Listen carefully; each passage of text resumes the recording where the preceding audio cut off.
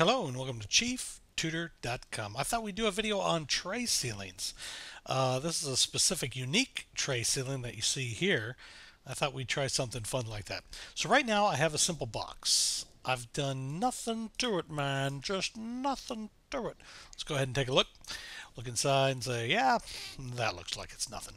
Okay, so I know my ceiling height in this room. If I double click it, I can open up the structure tab and it tells me it's 8 feet tall, just so I can understand the distance.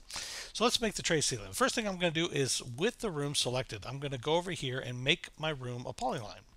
I'm going to hold down C as in cucumber and hold my cursor while I'm holding down C over one of my grab handles. And I'm just going to bring it in to where I think I like it. That sounds good. Then I'm going to come down here and use the chamfer tool, or the fillet lines. Same thing. If you select it one time, you'll have the option to set your fillet radius. I'm going to set mine to 50. Yeah, that sounds good.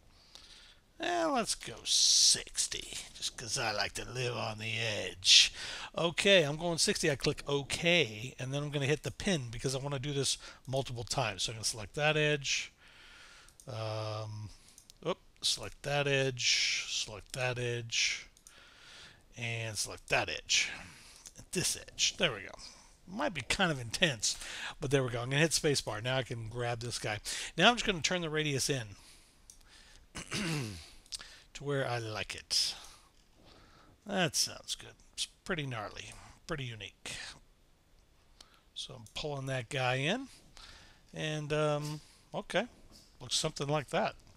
Now I'm going to select the room, do the same thing, make it a polyline. And I'm going to come over here to Convert Tool, and I'm going to convert it to a countertop. Click OK. On the countertop mode, I'm going to make it 6 inches tall, and I'm going to put it up at about 93 inches high for the room. Remember, the room is 96. Click OK. Then I'm going to select this guy, and I'm going to do the exact same thing. I'm going to convert it to a countertop. But this time I'm only going to choose it to be a hole in the countertop because we want this to cut out the hole for the countertop. Click OK. One last thing we can do is go to the Opens tab, and the reason why I wanted to make it a countertop is because if I go to the moldings and add new, I can select a nice little molding for it. Crown molding. Let's see. This guy looks good. And let's make him 6 and 6 because we know the height needs to be 6 to fit that molding trim well. And click OK. Then I'm going to go to my camera tool, stand right about here, and look towards the corner. And we can see the chamfering happen. I'm just going to use my eyedropper to pick up the drywall and apply it to my countertop. And now I have a nice little, radius chamfer dealy going all the way around. What do you think about that? All right, all right. One last thing that might be fun. Let's put a can light here. I'll put a couple more out here. Take my camera and just back up a little bit.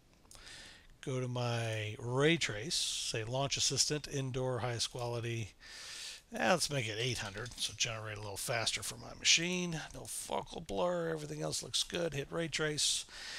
And bada boom, bada bing. That should come out with a nice look. Let's see. Whoa. I get that to the side. There we go. And we'll put that over there.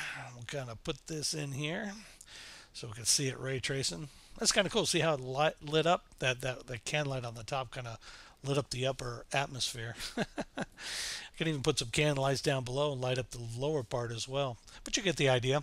Thanks for watching. This has been Messing with Tray Ceilings here at ChiefTutor.com.